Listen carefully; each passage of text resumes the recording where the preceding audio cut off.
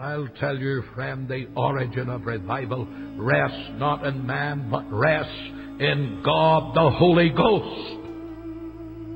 The Spirit of God alone can originate revival. We need to invite the Spirit of God back into the church. We need to invite the Spirit of God back into our lives. The Church of Jesus Christ is largely sleeping. It's like a great bedroom, and you have all the Christians in bed, and they're all sleeping. And they're saying, please don't wake me up. I want to sleep on. And of course, when God starts to operate a revival, people cannot sleep. You can't sleep in church when the Spirit of God awakes the people. Look at the first verse of this 52nd chapter. Awake! Awake! Put on strength! Wake it up, you sleepy Christian! Awake, thou that sleepest! Arise from the dead! Christ will give you life!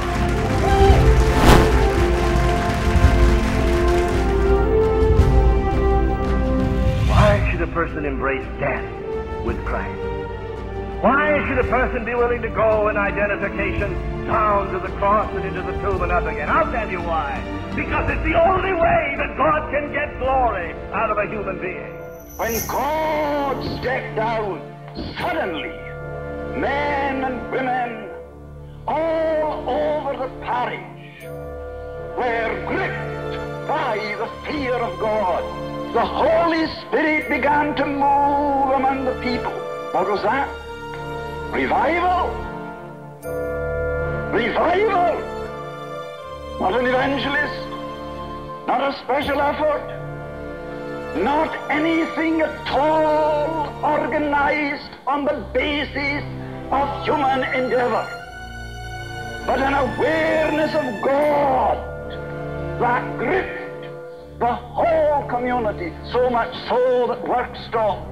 And the minister, writing about what happened on the following morning, said this: you met God on meadow and moorland. You met Him in the homes of the people.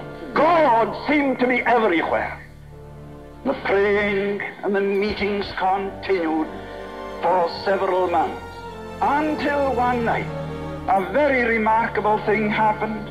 They're kneeling among straw in the barn, when suddenly one young man rose and read part of Psalm 24.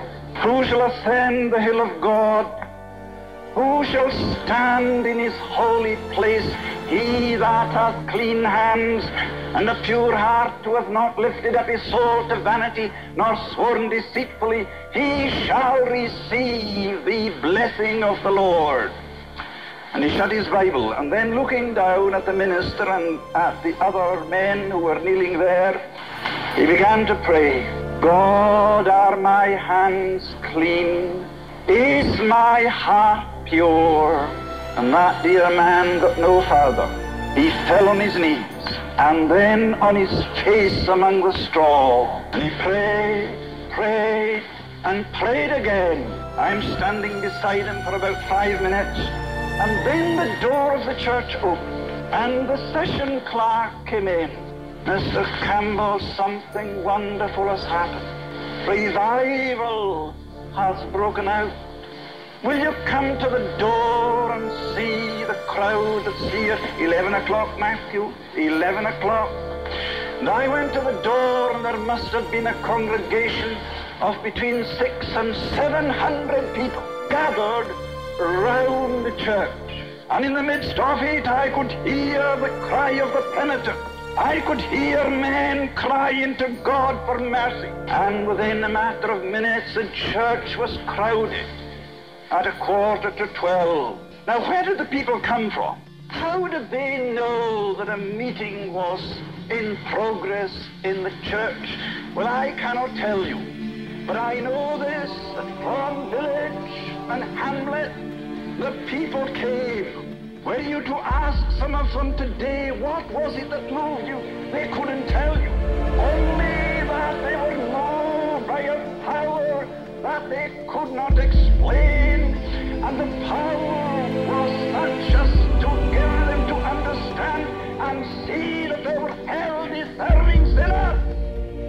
And of course, the only place they could think of where they might find help was at the church.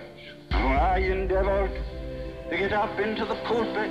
I found the way blocked with young people who had been at the dance. When I went into the pulpit, I found a young woman, a graduate of Aberdeen University, who was at the dance. And she's lying on the floor of the pulpit crying, "Is there mercy for me? Is there mercy for me? Is there mercy for me?" God was at work. Whenever there was a time God's people needed to be awakened, it is today. The Spirit of God operates by awaking people. And then when they're awakened, God's people are awakened, this fire of prayer starts to burn.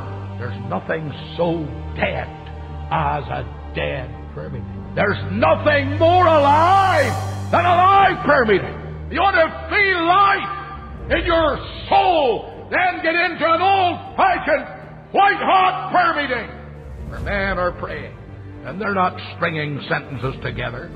And they're not saying the old things that you're sick hearing in prayer meetings. Oh no. They're praying. They're pleading with God. They're crying to God. Sometimes it's a groan. Sometimes it's a tear. Sometimes it's a broken sentence. Sometimes it's a sigh.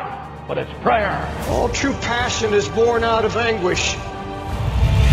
All true passion for Christ comes out of a baptism of anguish. Folks, I'm going to tell you something. Out of this baptism of anguish comes a marvelous thing that happens to those willing to submit to it. A marvelous thing. It's the instant, prompt knowing of God's voice. Instant.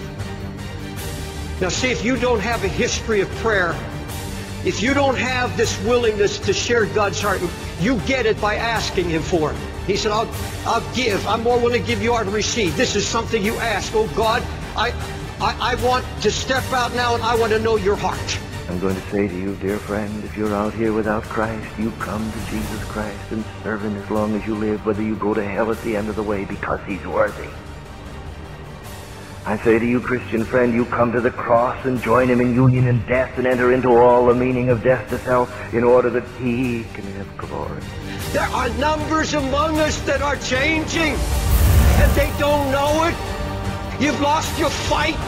That's all the devil wants to do, is get the fight out of you and kill it. So you won't labor in prayer anymore. You won't weep before God anymore. You can sit and watch television and your family go to hell.